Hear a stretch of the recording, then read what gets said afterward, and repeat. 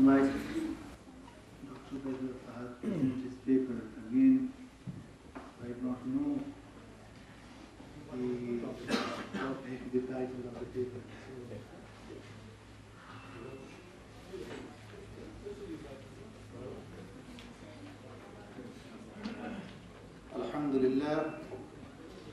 الحمد لله وكفى وسلام على عباده الذين اصطفى اما بعد سر خاک شهید برگهای لالمی پاشم کی خونش با نهال ملت ما سازگار آمد. Mr. Chairman, ladies and gentlemen, Assalamu alaikum wa rahmatullahi wa barakatuh. Political thought of Sayyid Ali Hamadani, a comparison with his contemporaries in a methodological paradigm.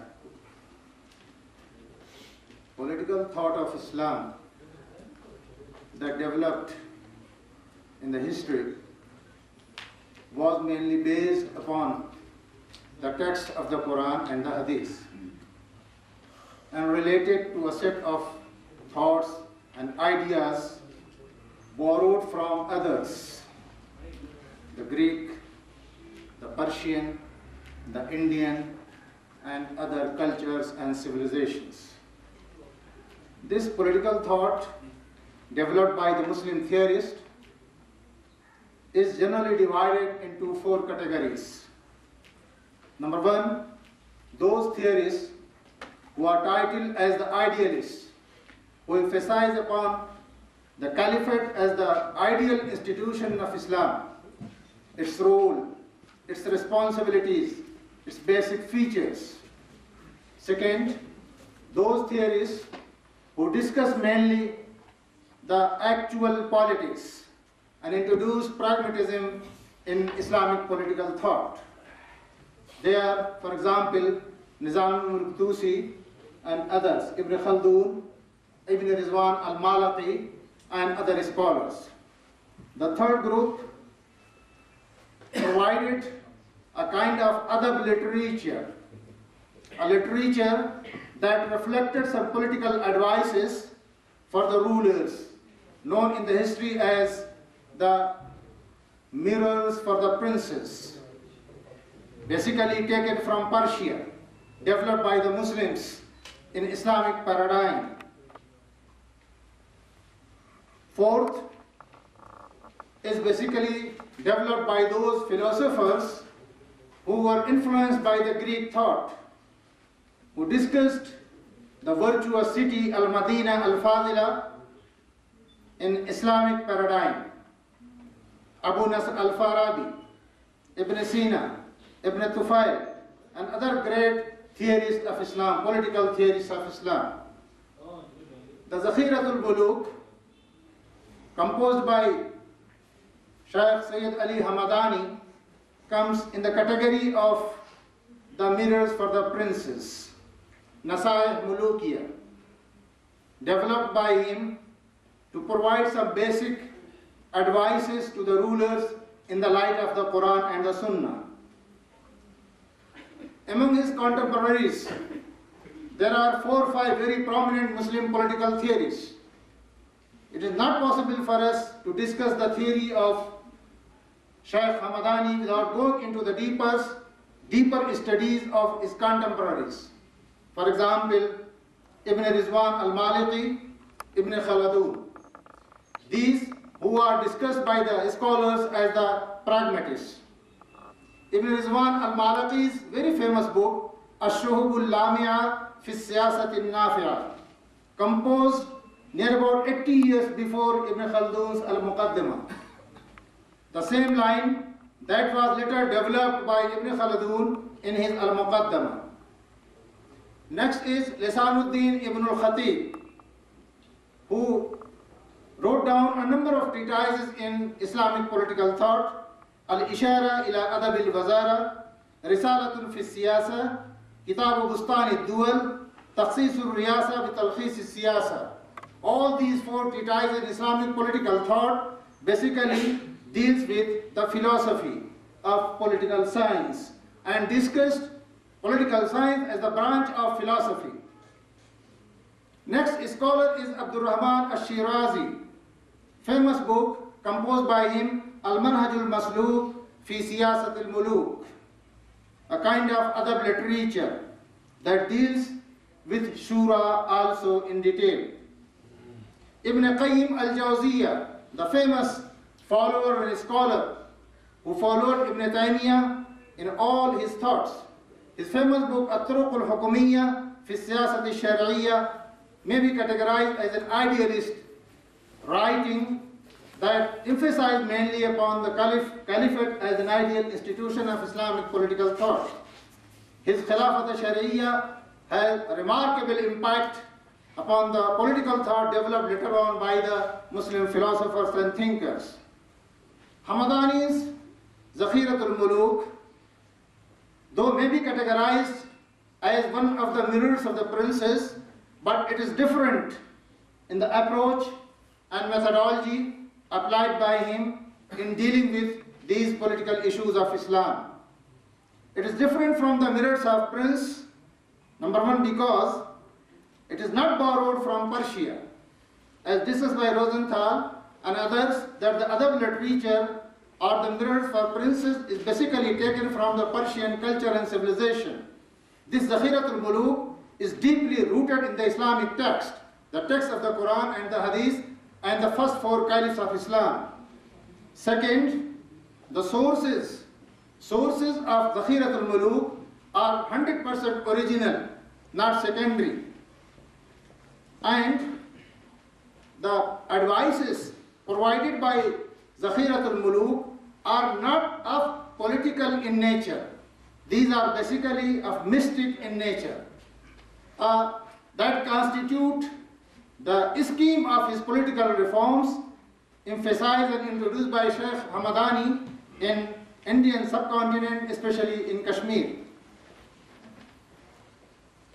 His Zakhirat al-Muluk may be compared with the Siyasat Nama composed by Nizam al-Mulk Tusi, the most famous treatise in political thought. Here, Siyasat Nama of Nizam al-Mulk Tusi may be considered as a heavier, that may be given more weightage than that of Hamadani's work, Zakhirat al-Muluk. Zakhirat al-Muluk had no such experiences behind it. That was experienced by Nizam al-Mulk Tusi as a successful administrator and prime minister for near about 30 years under Al-Arsalan, the Seljuki ruler, and then his son Malik Shah Seljuki. This experience, long experience as an administrator and prime minister, enriched the political thought and action discussed by Nizam al-Mulk Tusi in Siyasat Nama. And that has no parallel in the history of Islam, because other scholars of political science in Islam had no such greater experiences. Of course, Ibn Khaldun was involved with the politics of different states, but that politics was a kind of conspirational politics. He was not an administrator. He had not so experiences of the actual administration. So his Al-Muqaddama may not be given a parallel to the Siyasat Nama composed by Nizam al-Mulk Tusi. But again, there are differences between Nizam al-Mulk Tusi's Siyasat Nama and Shah Hamadan's Zakhirat al-Muluk. Siyasat Nama may be discussed as a treatise that emphasizes upon an utilitarian approach.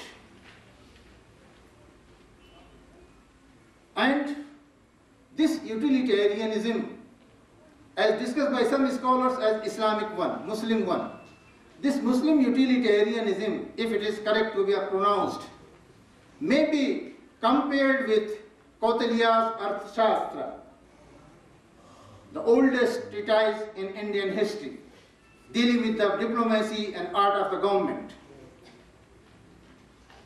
While Zakhiratul Muluk of Shaykh Ali Hamadani applies particularly the mystic approach, in which the spirituality of Islam dominates all other aspects of the book. Second, the Zakhiratul Muluk's idiom is idealistic in nature. He narrates the institution of Khilafah, and quotes in detail the holy verses of the Holy Quran. Bismillahir Rahmanir Rahim, the Holy Quran declares in chapter Syed, verse number 26, Ya Dawood, inna ja'alnaka khalifatan fil ardi, fahkum bayna an-nas bil haqq. O Dawood, we have made you vicegerent in the earth, so settle the disputes with the righteousness. Again he quotes the prophetic tradition, As-Sultanu Zillullahi fil Arz. The ruler is the shadow of God on the earth, so he should reflect the divine attributes.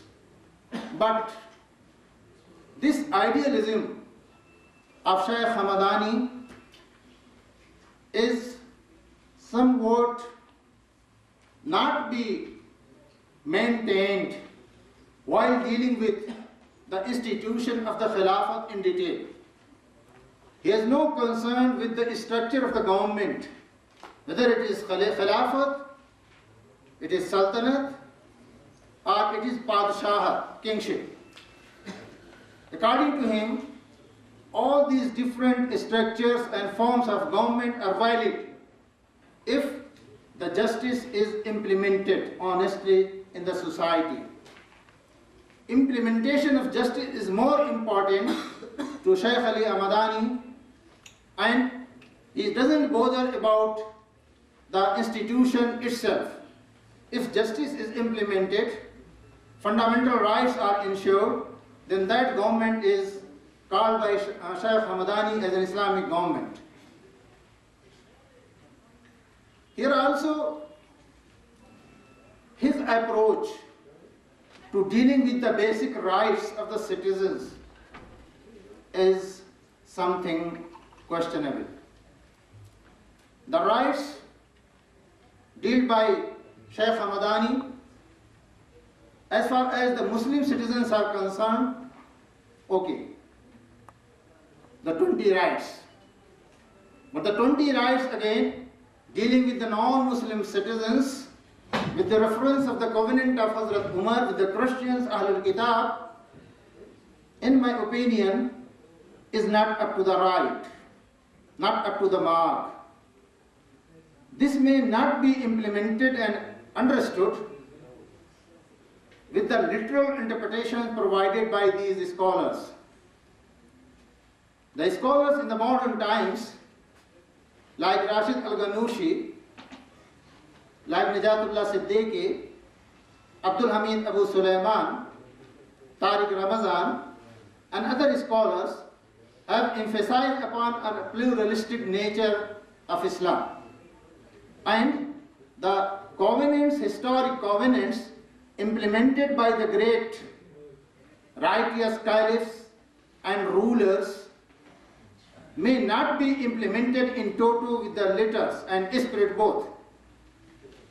The letters may not be implemented in modern times in toto, rather the spirit behind these covenants should be maintained.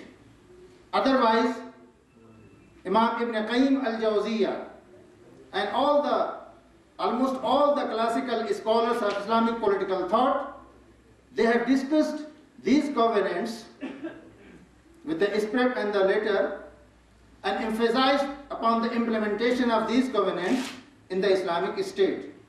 This has been questioned. Thank you very much. Wassalamu alaikum wa rahmatullahi wa barakatuh.